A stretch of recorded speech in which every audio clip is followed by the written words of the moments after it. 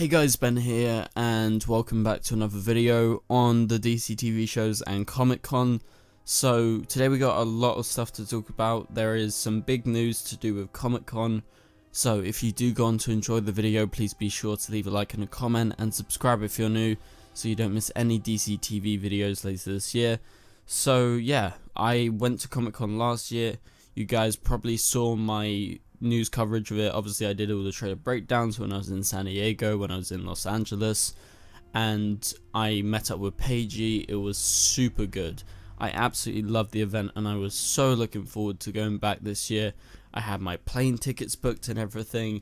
I was gonna go, and so this is the first time in Comic Con's 50-year history that the event will not go on this year. So it's obviously kind of a no-brainer at this point. We were all expecting it, but I'm very, very sad, to be honest. And that's because I loved the event so much and I was really looking forward to going back.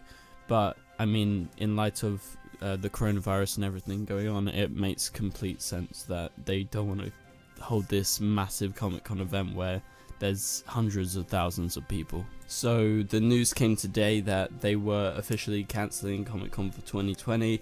So Comic Con was supposed to be running from July 22nd, which is preview night, where they would have showed the shows, like the new shows, the pilot episodes. Like last year they showed Batwoman, saw it twice, it was amazing. And this year I think they were going to show the Superman and Lois show, that's what I presumed. And then it would run on from the 23rd officially to the 26th of July. So obviously what happens at Comic Con, you have all these massive panels. There are so many panels, you can't get to all of them. There is just way too many, but there are some amazing ones, some ones that you cannot miss. Obviously like the big ones in Hall H, where you have like Disney, Warner Brothers, you get to see the Avengers, or Top Gun. Like they showed the Top Gun trailer, they showed the Terminator trailer, and then you had Linda Hamilton, you had Tim Miller, and you know, Tom Cruise came on the stage. It's incredible, it's insane. But then obviously in regards to what we cover on this channel, the DC TV shows, they are the best panels, and it's like one whole day, the Saturday,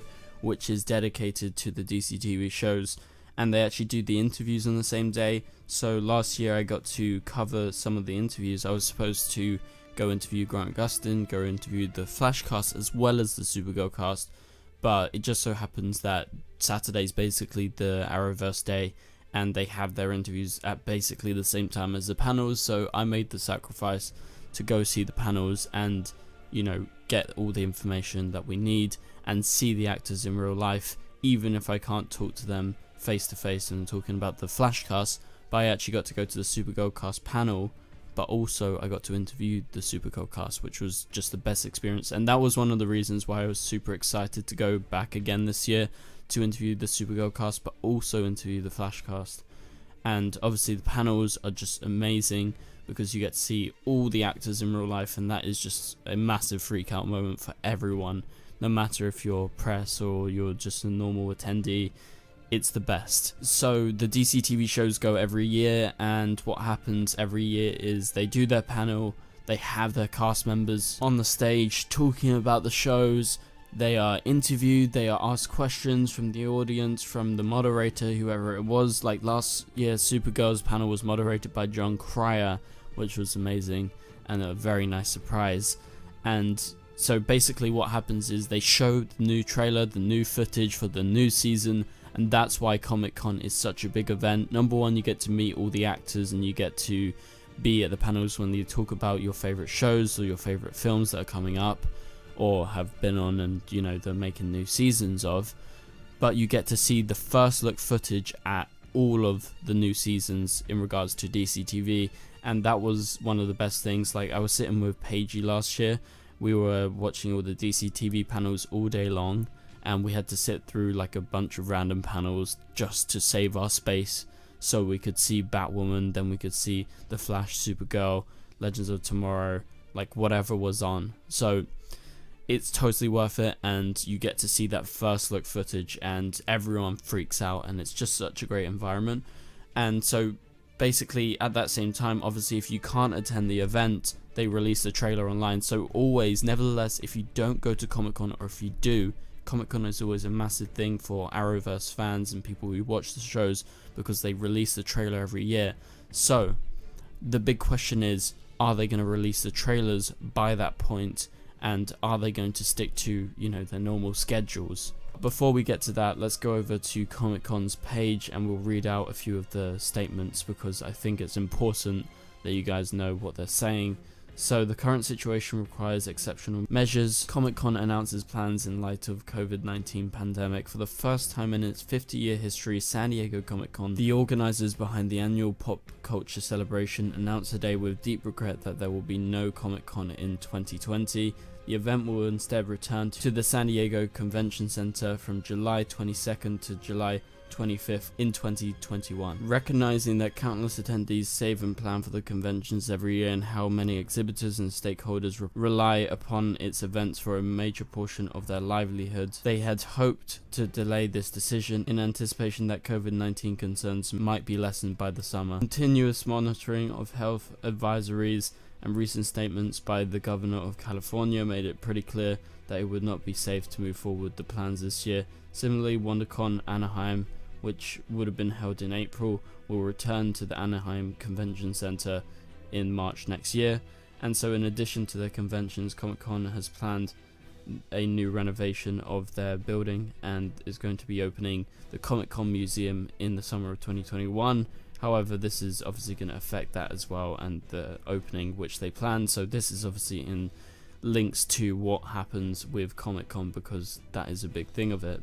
You know, it's a new event, it's a new place that they're opening. So anyway, let's continue. So SDCC also announced that individuals who purchase badges for Comic-Con will be able to have refunds and etc. like that. So, you know, if you did actually book anything to do with Comic-Con, like a hotel or, you know, a badge or anything, you will be fine. And there is potential that they will transfer these badges to 2021 when you guys can go back when it's all safe.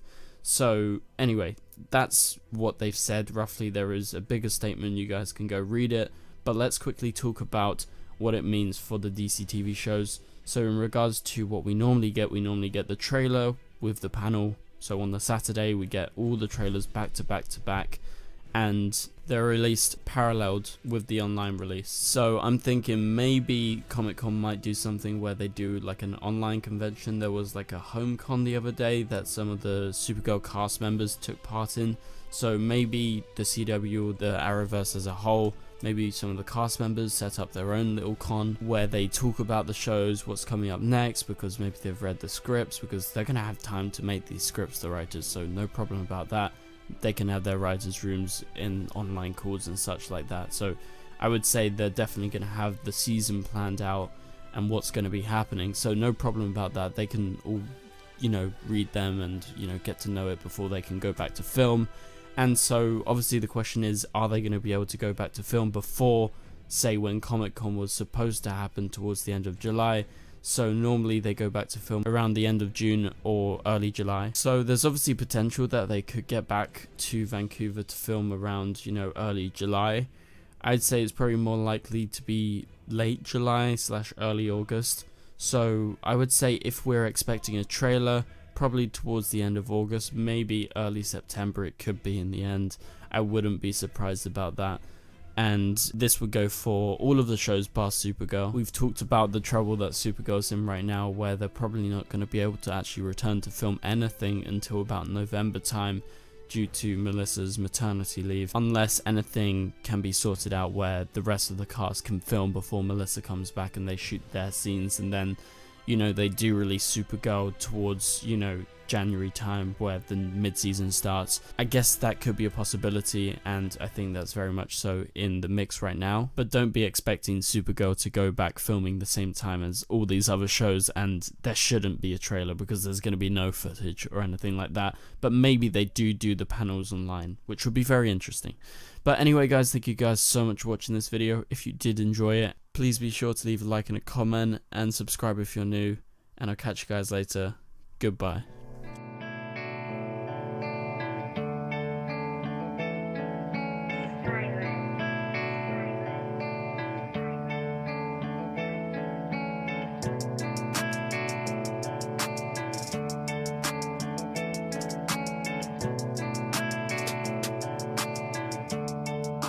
spicy room.